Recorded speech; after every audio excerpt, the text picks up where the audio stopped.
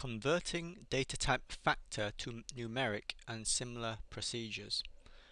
Okay, well, recently I've been getting quite a lot of questions about what happens when you load data into R and you find that some of your variables are not the types that you had envisaged.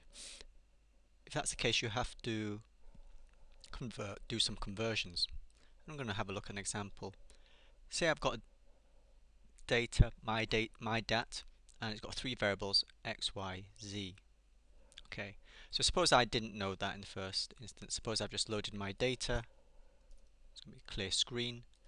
What should I do first? Well, a good idea is to see whether the data is loaded properly. So it's good not to print out the whole thing, because unless you know there's only a few observations, because if there are tens or thousands of observations, then it's going to just be scrolling down your screen. So I'm just going to kind of look at the first couple of three observations. That's the first three rows, my dat, and there you go, just three observations. So I know it's loaded okay. It's got the variables and it's got some entries. And look at these entries, we can see that we have some kind of different types. X looks like it's categorical, it's nominal. Y, it is also categorical.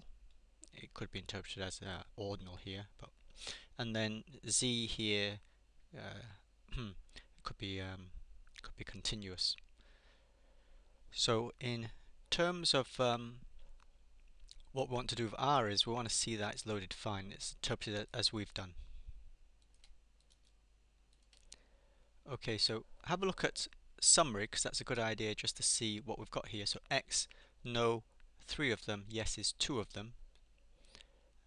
Y is of length 5, so it's n number of observations is 5, and it's got character. It's telling us it's recognizing the variable y as a character. And then Z here, it looks like it's interpreting these numbers entries as 1 appears once, 2 appears once, 5 appears once, so it could be treating it as a factor, but we should check. Right, well, okay, variable x should be a fact. Oh yeah, so let's talk about data types now. The common data types we're going to use in R are numeric and factor and logical, but mainly we deal with numeric and factor. There are other ones as well, such as a character, integer, and complex, but we'll only need numeric and factor. That's pretty much what we're going to deal with here. So how do we query a variable? Let's take x first. We want it to be a factor. In R, a factor means that the thing is nominal. All right, we want it to be, it's categorical and nominal, meaning there's no ranking in these items. No is not better than yes, and vice versa. So we do that using the command isFactor, and then what I've done here is name of the factor, and then I followed it up with the name of my data frame, my dat, and then this $sign to say access within that data frame the variable x. Alright, I'm doing this because I don't like to use attach, and for reasons I've given in a previous video. True, so it's treating x as though it were a factor. That's good, that's what we want.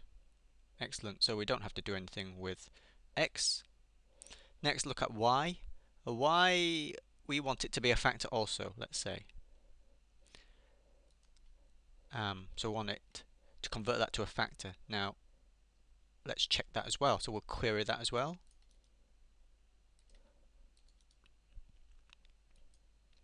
isFactor, and then name of data frame. I'm going to say that access the variable y. Check that. False. So it is not a factor. Well, here we have to guess what it is. Well, since it's writing character, it's probably interpreting it as a character. Okay, let's just check that. Is, oops, sorry, character. True, it is treating it as a character. Well, we don't want it to do that. We want it to treat it as a factor. So a command to do that is as dot and then factor.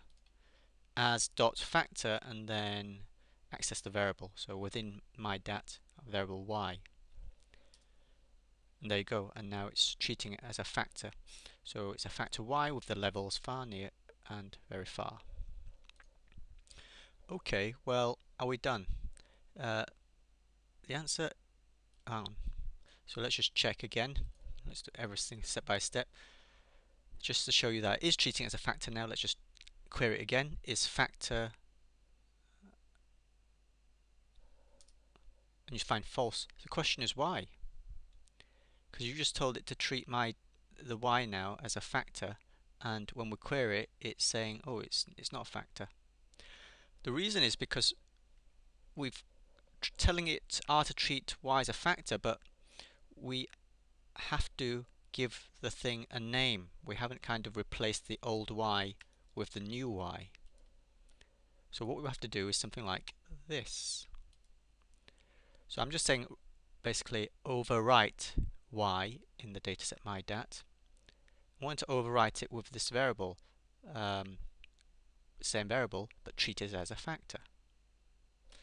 So I've got OK. And now if I query it, is factor mydat $y, is that a factor? It should be true.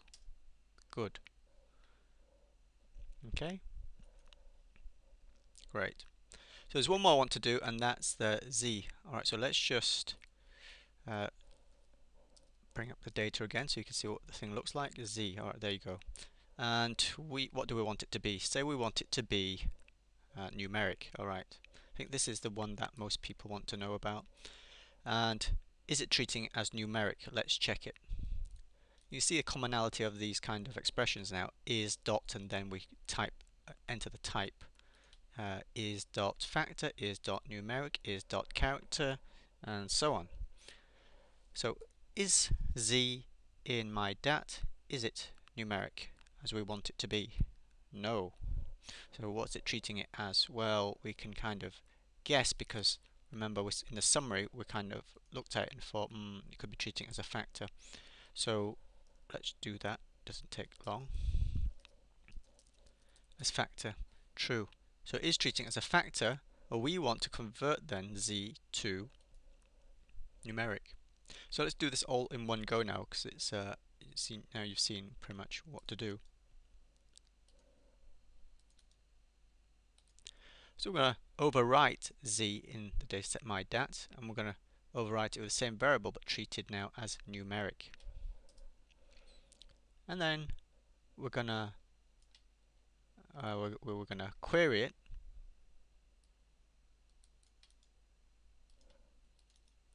You don't have to do every single step as I'm doing here. It's just I'm just showing you. True. Fantastic. So now everything is the way I want it, and now I can proceed to do my analysis. Okay, so yep, nice and short video.